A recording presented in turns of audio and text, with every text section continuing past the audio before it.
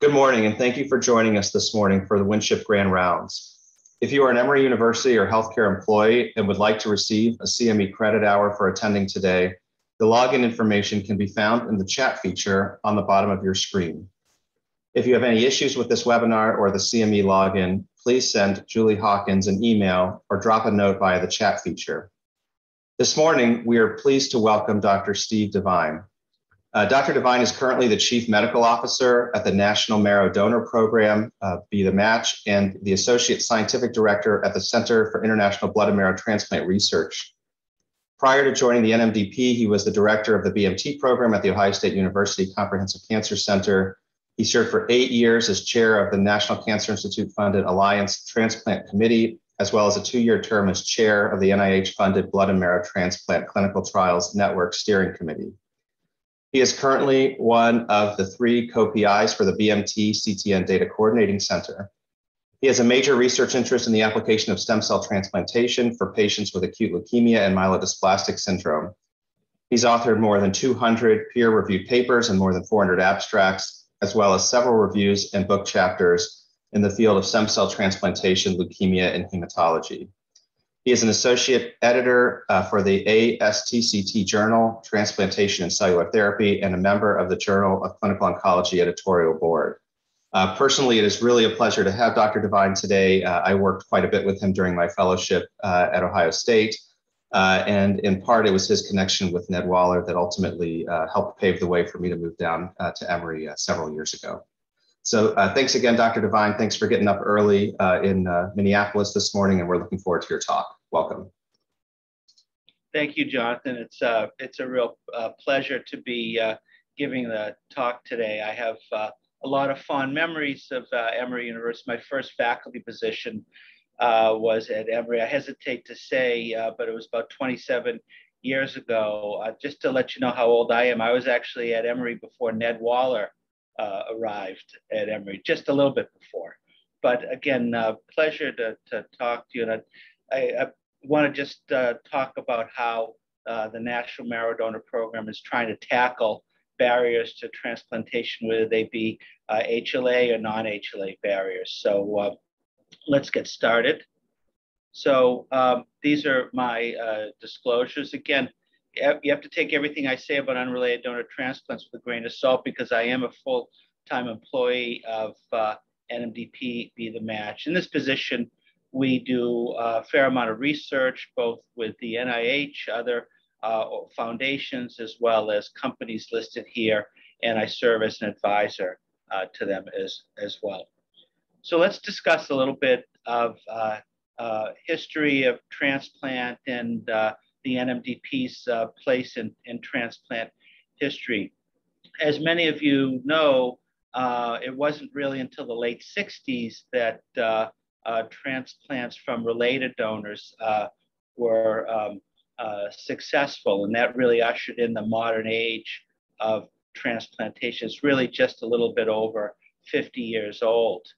It wasn't until 1973 that a young boy with chronic granulomatous disease named Simon Bostic actually underwent the first successful unrelated donor transplant in London in 1973.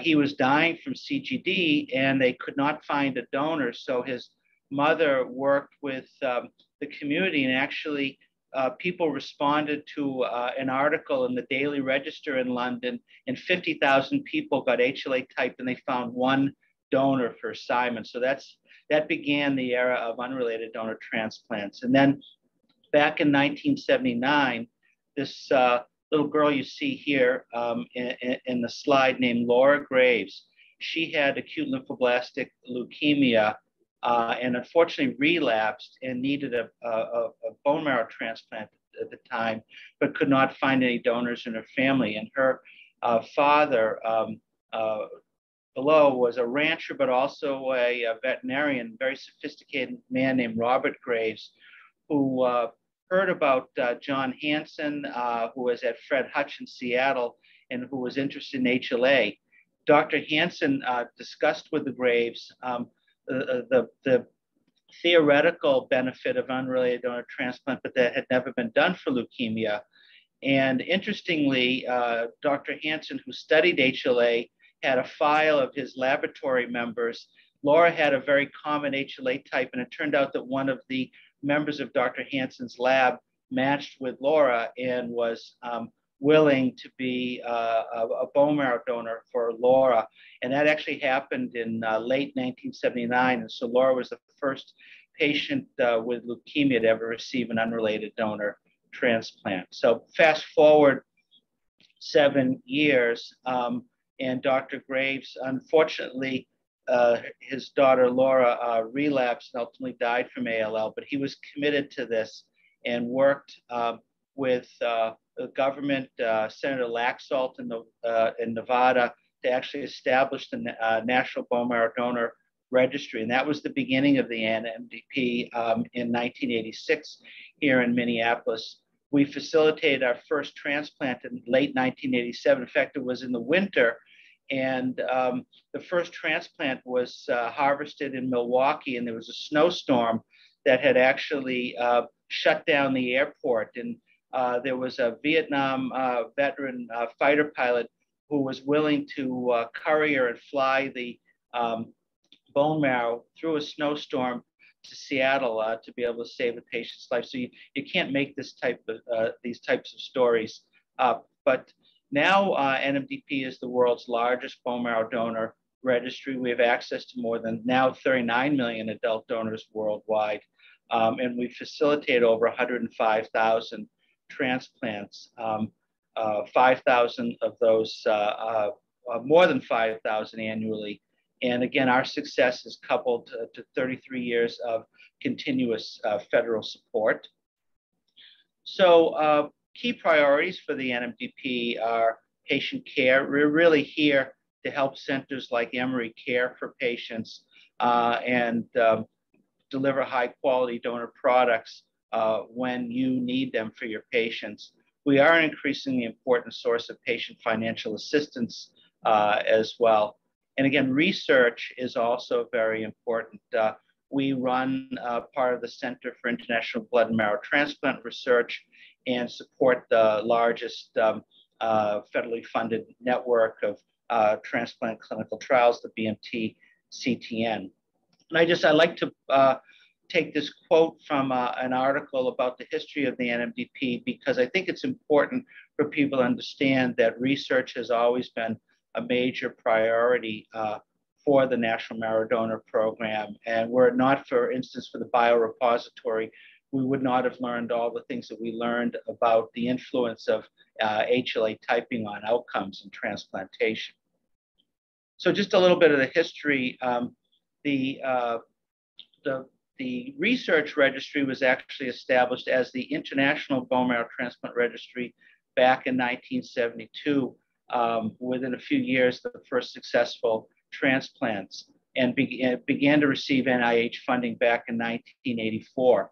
The NMDP, as I mentioned, was established in '86, and it wasn't until 2004 that the NMDP and the IBMTR got together to form the CIBMTR, and we worked together with the Medical College of Wisconsin. So the Center for International Bone Marrow Transplant Research is formed from a joint affiliation agreement between the National Marrow Donor Program and the Medical College of Wisconsin, with roughly 100 FTE in Minneapolis and 100 FTE at the Medical College of Wisconsin. And so since that time, you can see here the number of allogeneic and autologous transplants has grown. There's now over 300,000 allogeneic transplant recipients in the registry through 2020.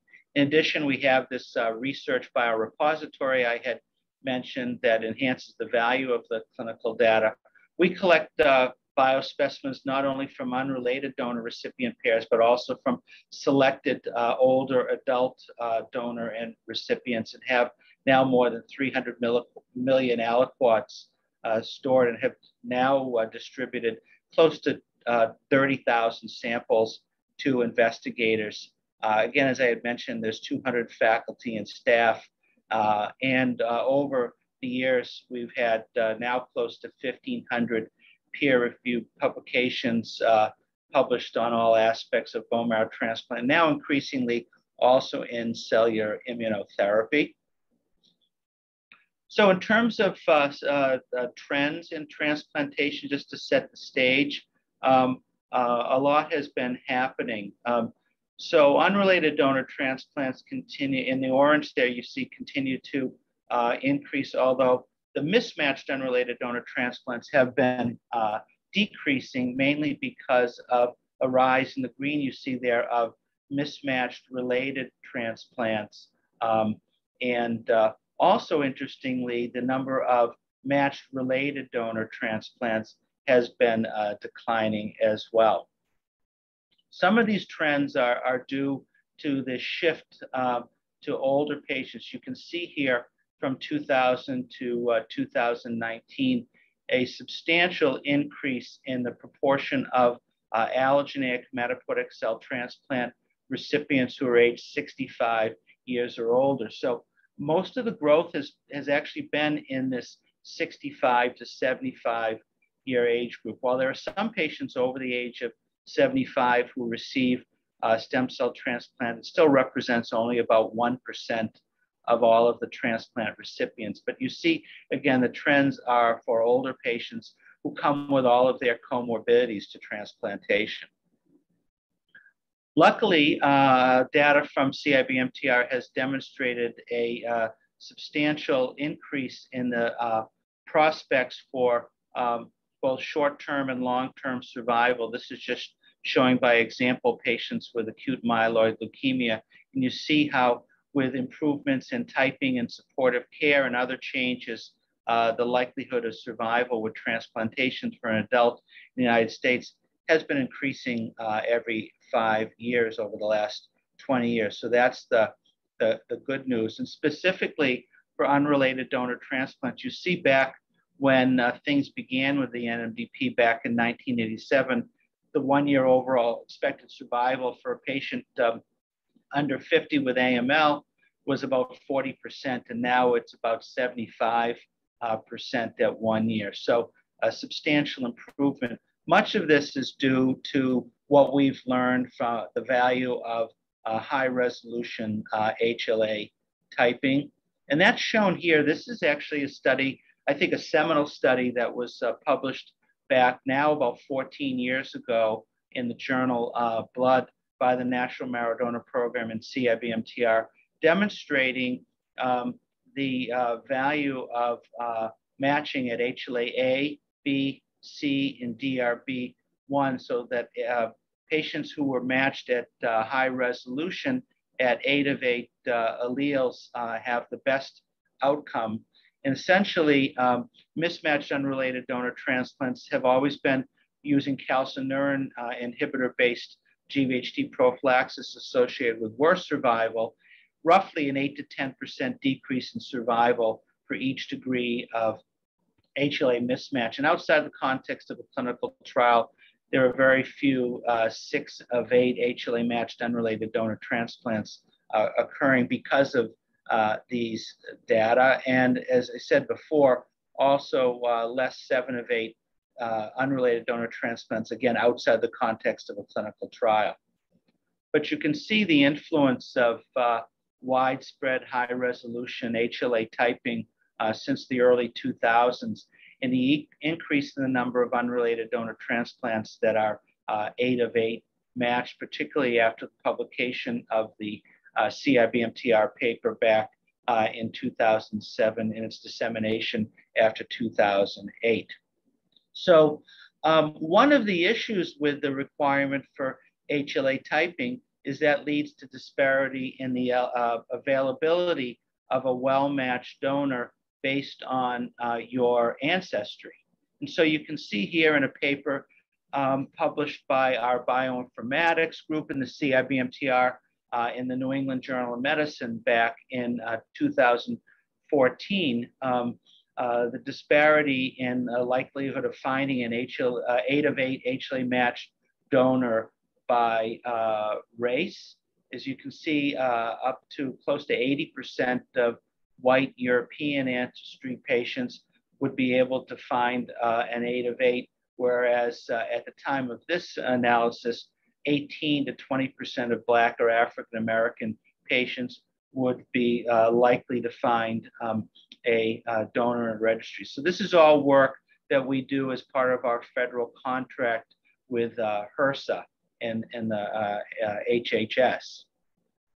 So just this slide just shows you again, this is updated now looking at the 39 million donors who have been HLA typed worldwide, the odds of finding a match based on ethnic background. There's a wide gap in the likelihood, ranging from about 29% for Black or African American to about 79% for white patients. So, diversification of the donor registry is absolutely a long-term goal, but it's going to take time. So the short-term fix for this will also require a change in practice by the transplant centers. And I'm going to talk a little bit about this and how changing the way we prevent graft versus host disease can have an influence on the outcomes of unrelated donor transplants.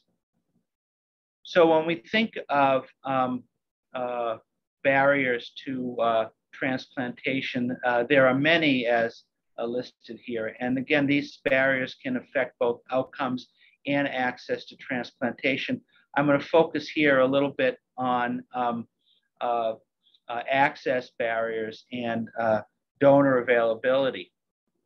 As I said, the National Marrow Donor Program is laser beam focused on addressing donor availability and the existence of a donor. I don't have time to go into all of the various campaigns and programs we have. I list a few of them here, but through integrated marketing campaigns, through community outreach, and we're also expanding to high schools because the data are very clear that the best donor is a young donor, regardless of the race or ethnicity of the recipient. And so there is a greater demand for young donors. So we're also addressing this by expanding to high school so that by the time the donor is 18, they would be able to be on the registry and donate.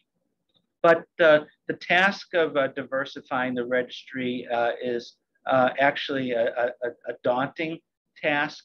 So this is also data generated by our bioinformatics group. If you can see on the left, basically what this shows is the number of patients who have been searching the registry and the number who are what we call singletons. That's a patient whose HLA type is unique to the tune of being unique to 1 out of 100,000 patients. And you can see as the patients are getting younger, the likelihood of actually being one of those singletons is increasing. And if you look at the figure on the right, you can see that there are disparities in the age of the patients searching on the registry by race category. In the middle, you see the Caucasian patients with the highest median age, and then African American, Hispanic, and Asian Pacific Islanders also younger. So we're getting younger and we're getting more diverse, which makes the challenge of diversifying the registry for ethnically diverse patients much more difficult. So back a couple of years ago, I posed sort of a thought experiment to Martin Myers in the bioinformatics group. I said to Martin, well, what would happen if we were able to recruit every Black man in the United States between the ages of 18 to 35 and put them on the registry in one day? Now, just as a background, we are adding about 300,000 donors to the registry in one day, and about 50% of them are ethnically diverse. But what if we added 11 million? Well, the match rates would go up, but they would go up not to 100 100%. So they would go up to about 64%. You can see 63.7% if we were able to add 11 million. And again, the 44.6% number is adding 2 million. So you can see the math is working against us. So while diversifying the registry will absolutely increase the likelihood of finding a match, it won't close the gap completely. And we really need to do other things to try to improve access to unrelated donor transplants for patients in need. So that's kind of what we depict schematically in this slide. There are multiple ways, as depicted here, to be able to improve outcomes for transplantation. And NMDP and the CIBMTR have been most focused on trying to improve GVHD prophylaxis and supportive care, as well as understanding better the influence of graft source and donor type on outcomes. And again, just to go back to some of the registry data, looking at trends over the last 5 years, you can see that there's been significant growth in haploidentical related transplants. And this is in part because the NMDP hasn't been able to address the need for donors for ethnically diverse patients. So we've seen a rise in haploidentical related donor transplants and less mismatched unrelated donor transplants. There has also been a drop in the number of match-related donor transplants for a variety of reasons. Remember, these are mostly older donors. So why the shift in haploidentical transplantation? Well, so we've, in this field, been able to repurpose a very old drug. Every oncologist knows about cyclophosphamide. The group at Hopkins back in the early 2000s began investigating cyclophosphamide following transplantation as a means to deplete activated T cells following transplantation, and also as a means of improving and increasing the proportion of regulatory T cells that might mitigate the risk of both acute and chronic graft versus host disease, particularly in the HLA mismatched setting. And so if you look back in the mid-2000s, less than 10% of transplant patients were receiving post-transplant cyclophosphamide, or what we call PT-Cy. Now it's close to 40%. In 2016, it represented maybe 7% of all matched unrelated donor transplants were using PT-Cy. In 2020, it was again close to 40%. So this has been a real shift in the type of supportive care we're giving in this field, and it has enabled an increase in the number of mismatched transplants being utilized. And that's important, as I'll show you in the next couple of slides. So again, specifically for Black or African American recipients, there have been trends to, as you can see here, an increase in the proportion of patients who are Black or African American who receive transplants. Now close to 60% of them are haploidentical transplants.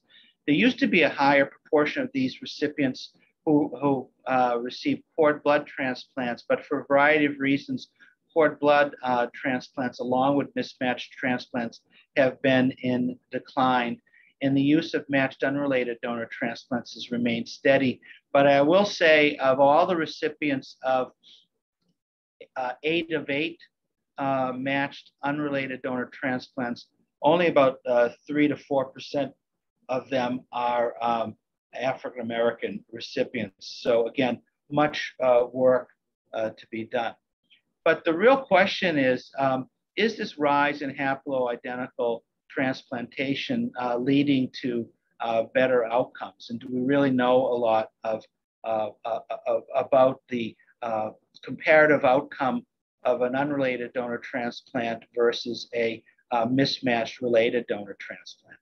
And so the growth of haploidentical transplantation globally has been based, I think, on a lot of retrospective data that has led to the widely held belief that recipient outcomes are roughly equivalent between haplo-related and 8 of 8 unrelated donor transplants.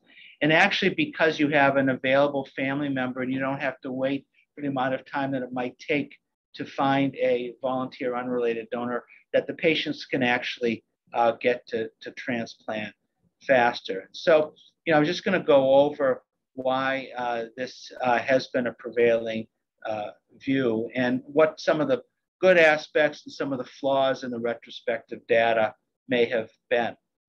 And so, again, when you really consider the influence of donor source, you have to make sure you're isolating the donor effect and you're not really analyzing both the influence of the donor source as well as the form of GVHD prophylaxis or supportive care or the stem cell source. So the best study is going to be in the same transplant population, using the same GVHD prophylaxis, hopefully using either bone marrow or peripheral blood, the same stem cell source, and with similar follow-up time. And unfortunately, that has not been the case for the majority of what we call apples to oranges comparison as opposed to apples to apples comparisons. And so this is one of them. And I have to be careful criticizing this study because I'm actually an author on this study that was published back in 2015 in patients with AML, looking at a relatively small number of haploidentical transplants using PTCy versus 8 of 8 matched unrelated donor transplants using traditional graft versus host disease prophylaxis, which is typically with cyclosporin or tacrolimus. You see the wide disparity of 10 times more patients with the traditional GVHD prophylaxis. The long and short of it was that in this study, we found no difference in overall survival, although perhaps a lower risk of relapse in the matched unrelated donor setting. So beginning to lead people to believe that maybe there wasn't a huge difference in outcomes with haplo, but again, the numbers were small. So later, the CIBMTR asked the question of, well, what about if you have a young unrelated donor? Remember, I told you that younger unrelated donors are associated with a better outcome relative to older unrelated donors. And so this was comparing if you had a young unrelated donor versus any age donor for a haploidentical transplant. And then in this study, we start seeing some separation with improved overall survival and leukemia-free survival if you had a younger matched unrelated donor. Similar treatment-related mortality, but again, that trend towards lower relapse with a younger matched unrelated donor transplant. But again, this was still an apples to oranges comparison because it wasn't using the same form of graft versus host disease prophylaxis. So it wasn't until recently that the CIBMTR had enough data on unrelated transplants using post-transplant cyclophosphamide that we're able to do this comparison. I actually didn't want this comparison to be done because I still didn't think there were enough patients. As you can see, the number of haploidentical recipients of PTCy over the years was quite high, whereas the number in the reduced intensity, the so-called RIC group, was only 187, and then the number in the myeloablative conditioning group was only 97. So I was concerned that we really wouldn't be able to show differences because the study was underpowered. But, and again, you can see the unrelated donor recipients were older. As I said before, they're less diverse. Although what's interesting is that while everyone thinks that the haploidentical patients get to transplant earlier, there's actually no evidence that that actually is the case, at least in the published literature. So I think that remains to be seen. Again, the same was true in the recipients of myeloablative conditioning, or so-called MAC conditioning. So the primary outcome was overall survival. And as you can see here, the differences were most marked in the recipients of the reduced intensity conditioning cohort. The haploidentical recipients had worse survival due to a higher risk of graft failure, slower engraftment, more severe acute graft versus host disease, and a higher non-relapse mortality. So this first apples to apples comparison of patients mainly with myeloid diseases, although ALL patients were included, suggested that at least the older patients who receive reduced intensity conditioning benefit more from a matched unrelated donor transplant than a haplo transplant. The differences in overall survival were not as marked in the myeloablative conditioning patients, although haploidentical transplant was associated with higher severe acute GVHD and slower platelet engraftment, although follow-up was only 1 year in this trial compared to RIC, so differences may emerge over time.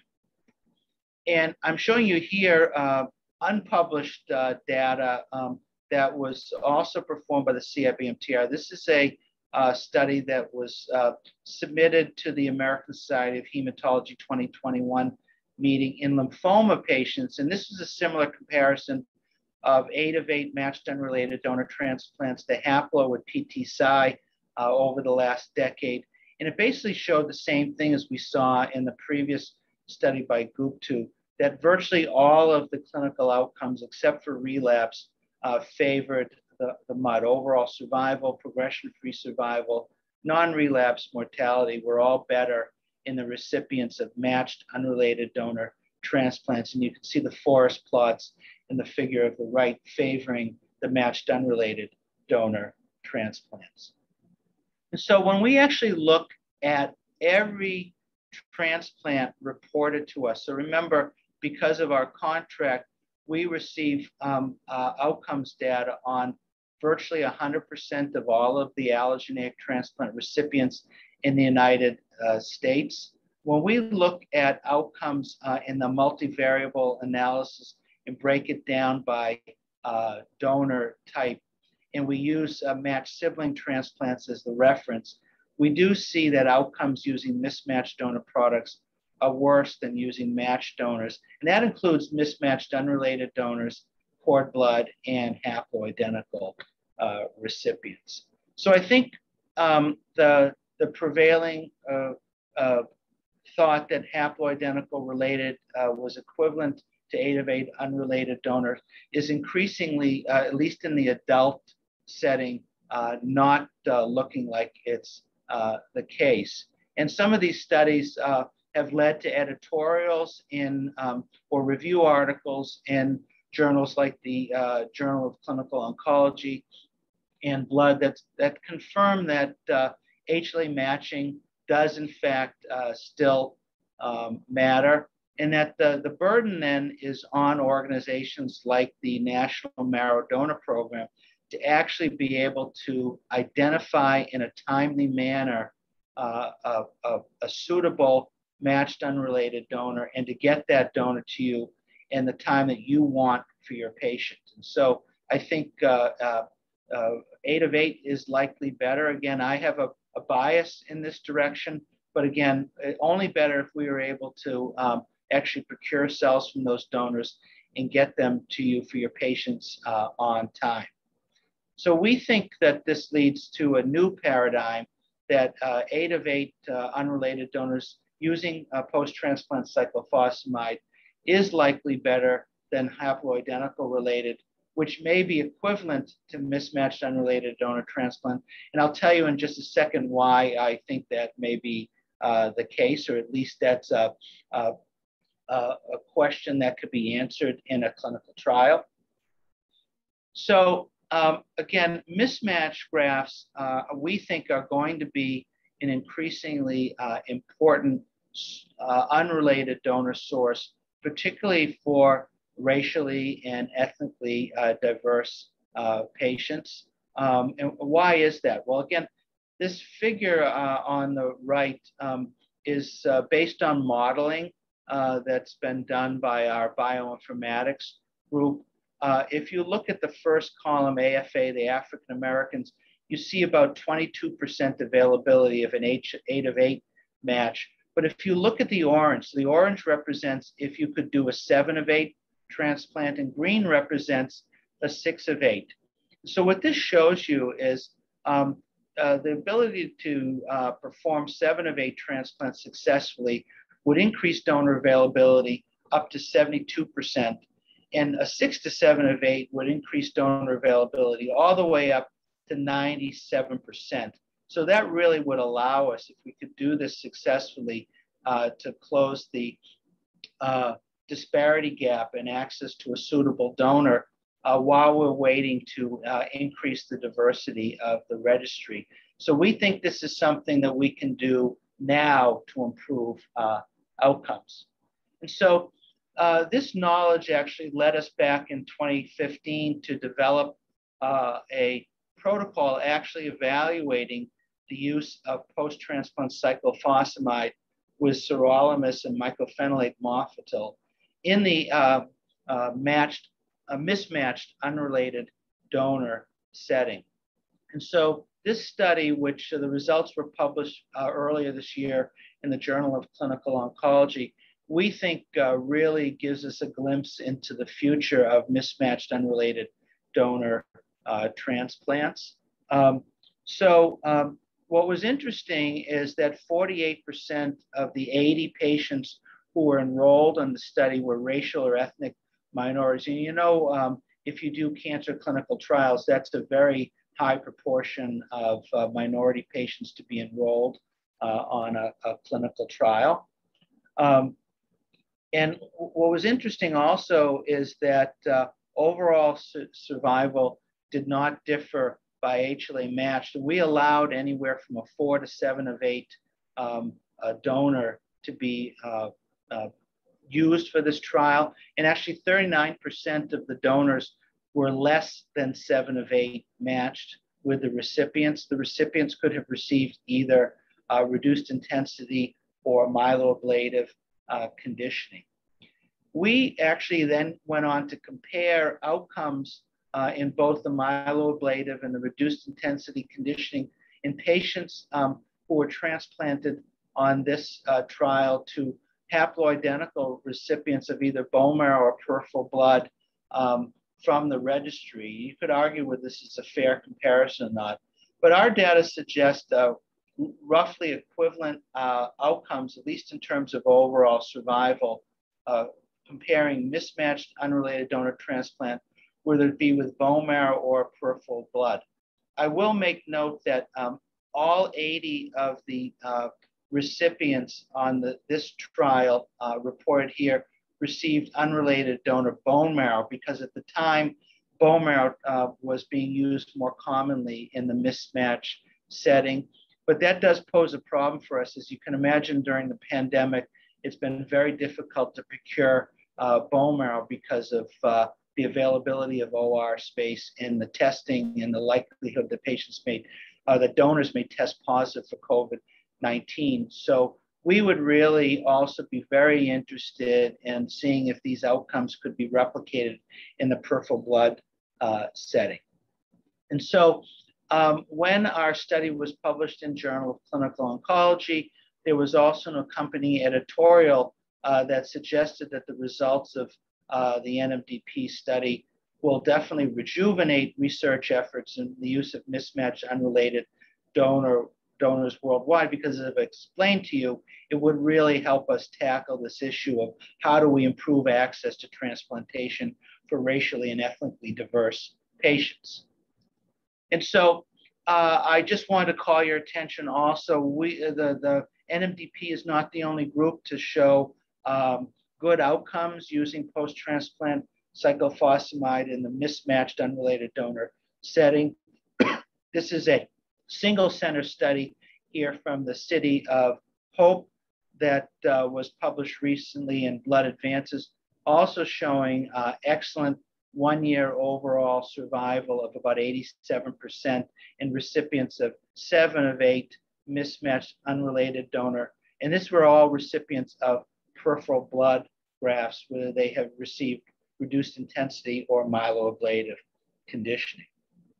So these outcomes have led us to sponsor a study that's actually recently been activated through our network. And I know Emory will be opening the study. And actually, Muna Kayed from the pediatric group at Emory is one of the study chairs for the pediatric stratum.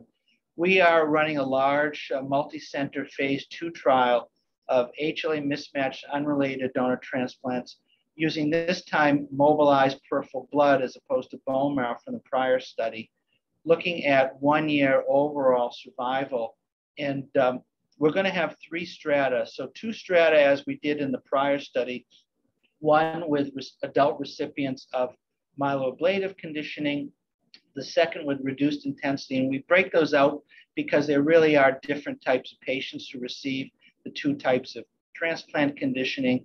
And the prior study did not include pediatric patients. So we're also going to be opening a pediatric and young adult stratum using bone marrow as the graft source in this group.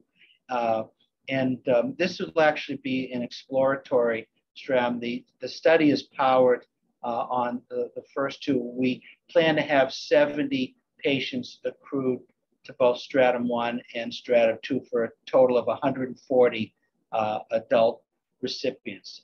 This is going to be activated at 36 US transplant sites throughout the network, and hopefully will accrue within 18 to 24 months, possibly even sooner. And we're going to be able to see if this is really a good option, particularly for racially and ethnically diverse patients.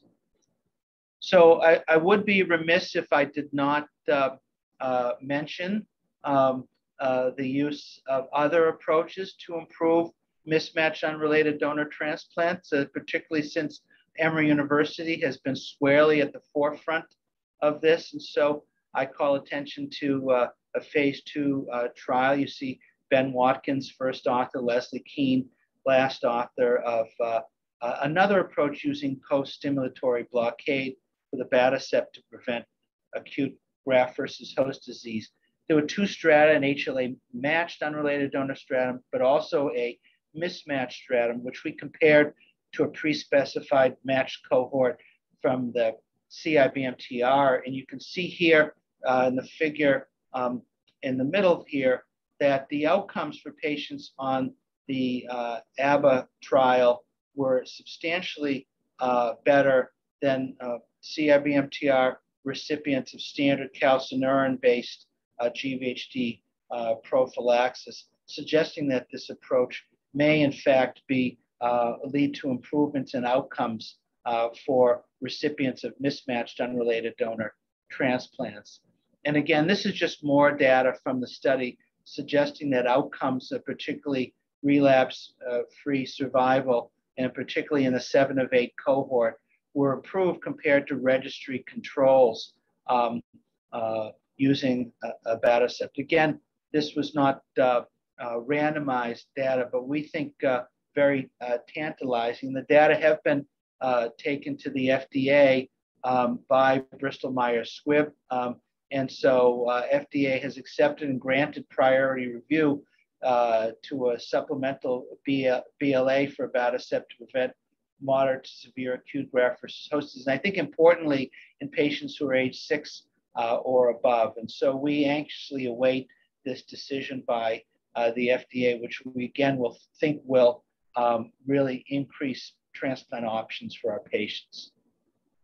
And so in the remaining just a few minutes I have, I want to talk about how NMDP and CIBMTR have been tackling some of the non-HLA barriers to transplant, because they are many and they are difficult and challenging. And we have a lot of work to do in this arena. And so the NMDP published recently a study looking at the likelihood of a patient who has an initial search actually going on to receiving a transplant. And the bottom line, as you can see here in the bold, is that if you aggregate all the patients, white patients, not surprisingly, were far more likely to receive transplant versus Black or African American transplant, even after having a search initiated. Poverty is also another barrier to transplantation. This is a CIBMTR study looking at patients from areas with higher poverty rates with acute leukemia and myelodysplastic syndrome that demonstrate that those types of patients are less likely than patients from wealthier counties to undergo an unrelated donor transplant. And this is true not only for adult patients, but also for pediatric recipients as well. And so looking at neighborhood poverty exposure defined by high poverty zip code, we noticed that the ability to get to transplant as well as outcomes following transplant. Transplant-related mortality were higher from patients from areas of poverty. And if you look also at outcomes based on the type of insurers, we found that recipients who had Medicaid had worse outcomes compared to those with private insurance. That theme is also carried on in a specific subsets of patients. This is a study between our health services research group, investigators at Emory University. You see Stacy Arnold and Krish on this paper that demonstrated that access to transplantation and outcomes were worse depending on whether patients had private insurance versus Medicaid insurance. So a lot of work that still needs to be done in this very challenging and difficult non-HLA barrier to transplantation. So we take the issue very seriously here, and I'm proud to say one of the areas that the NMDP has been able to bolster over the last several years is the ability to offer your programs and your patients financial assistance. And patients are eligible for financial assistance where they're being seen prior to transplant as a formal search is ongoing, or after transplant if they've had a transplant facilitated either from an unrelated donor or a related donor. I failed to mention that we also facilitate related donor transplants from donors who can't travel to the transplant center. In the last year, we've facilitated over 360 related donor transplants. So this assistance is based on need, and we can provide both financial assistance direct to the patient as well as reimbursement to the transplants for search assistance, both for unrelated donors, but also for first degree relatives.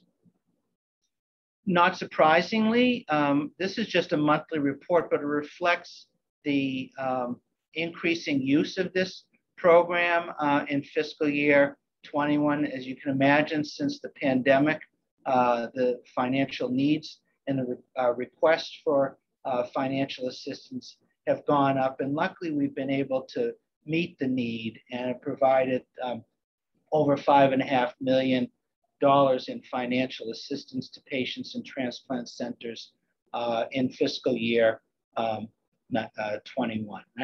We can't probably provide enough, but we hope to be able to actually increase this by another $2 million in FY 22. To conclude, I do think the National Marrow Donor Program has a significant role to play in addressing disparities in both access to and outcomes following hematopoietic cell transplantation. And I hope I've demonstrated that we are actively engaged in both patient and donor-centered approaches to improve access to transplantations. We are currently leading several observational and interventional approaches to understand and overcome disparities in access to a potentially life-saving therapy. And again, we view our role as a partner with centers like Emory and other transplant centers and stakeholders to collectively get at access barriers and improve outcomes. And ultimately, we exist to help you take better care of your patients and make doing that easier. And finally, I'd just like to acknowledge again that this is really all about the patients and their families. I don't have to tell you that, but want to thank all of you who have worked, particularly during the pandemic, at our network transplant centers.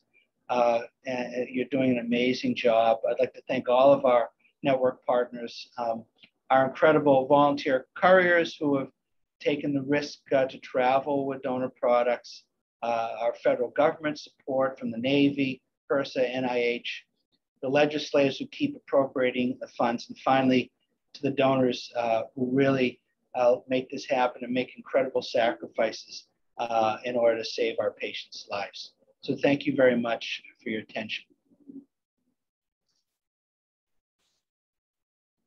Great, thanks so much, Steve. As usual, a very interesting and inspiring talk. If any of our audience members have any questions, please use the Q&A feature located at the bottom of the screen, and we'll do our best to get to as many questions as possible in our remaining time. While we're waiting on some questions, I just want to mention that next week there will be no grand rounds, and we will return on Wednesday, October 13th, to hear from Dr. Manali Bave from our own medical oncology division, who will be presenting the evolving landscape for the management of triple-negative breast cancer. And as a reminder, to view all upcoming Winship Grand Rounds lectures, please visit the Grand Rounds page on the Winship Cancer Center website or the Winship calendar. We do have a few questions that have come in. The first question is from Dr. Waller, who says, great talk. Has there been any analysis of the T-cell repertoire in transplant recipients of 4 out of 8 haplotransplants versus 7 out of 8 or 8 out of 8 unrelated donor grafts following post-transplant cyclophosphamide? One might expect better immune reconstitution in the former group due to less deletion of T cells due to the lower precursor frequency of alloreactive T cells.